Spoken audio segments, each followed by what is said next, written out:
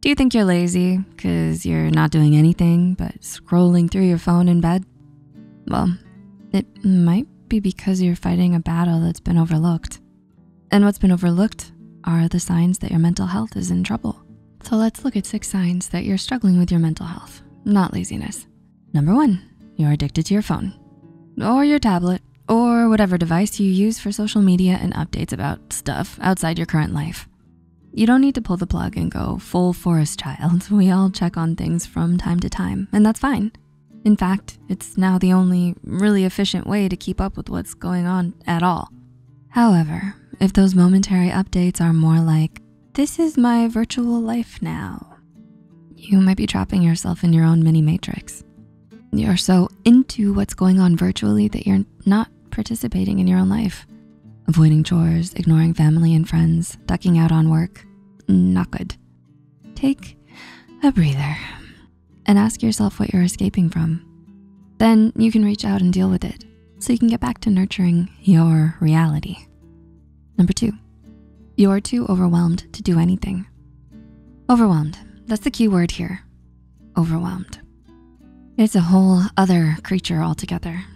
Being overwhelmed is when you've made the common mistake of looking at all the work needed to be done, all at once, and have freaked yourself right out by the sheer amount, and so your survival mechanism kicks in and you hide. You've given yourself a blue screen and have crashed.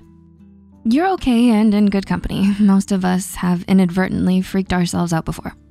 This is when we remember anything and everything is accomplished by taking steps. Try to look at one step and maybe how it leads to just the next step. Don't try to fly up the entire staircase in one shot. Number 3, you're more physically exhausted than usual. These signs definitely have a common thread of being not your norm. You could have that job that really sucks, but you've been doing it, even if you're kind of irritated. Now though, you find you're beyond that. You're exhausted. But I'm getting a full night's sleep and I'm not out all night or anything either. And you're still feeling like you've been awake for a week? Well, it's been found that with depression, you may well have non-restorative sleep. That's definitely not a conscious choice. It might be time to look at options from the pros.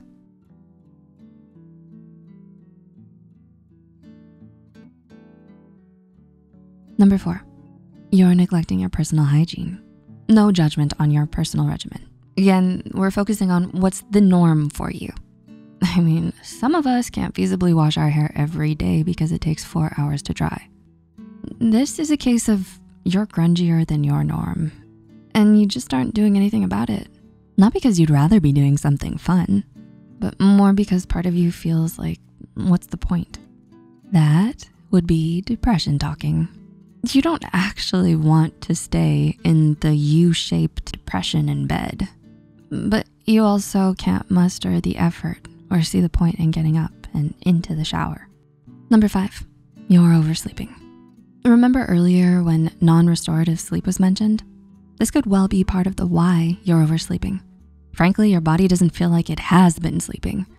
The other part is feeling an opposing force preventing you from getting up and out of bed. You actually feel like you don't have a choice in the matter and are being held down. You start to associate your bed as a safe space, like a hermit crab in its shell, so you stay stuck.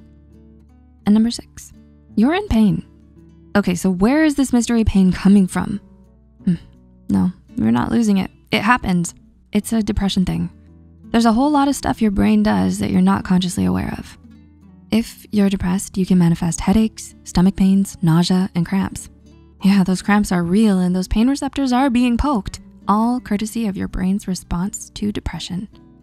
If something fun comes up, the pain doesn't magically disappear, allowing you to function at full capacity. This is not laziness. This is your mental health asking for attention. Calling someone lazy as a go-to explanation is lazy in itself. The slur is being thrown without understanding why certain things aren't being done. It's also harmful to ignore medical issues and neglect seeking proper treatment. Like a bad diagnosis from a quack doctor. So before you push yourself to do it anyhow, give yourself a break and go through a little checklist.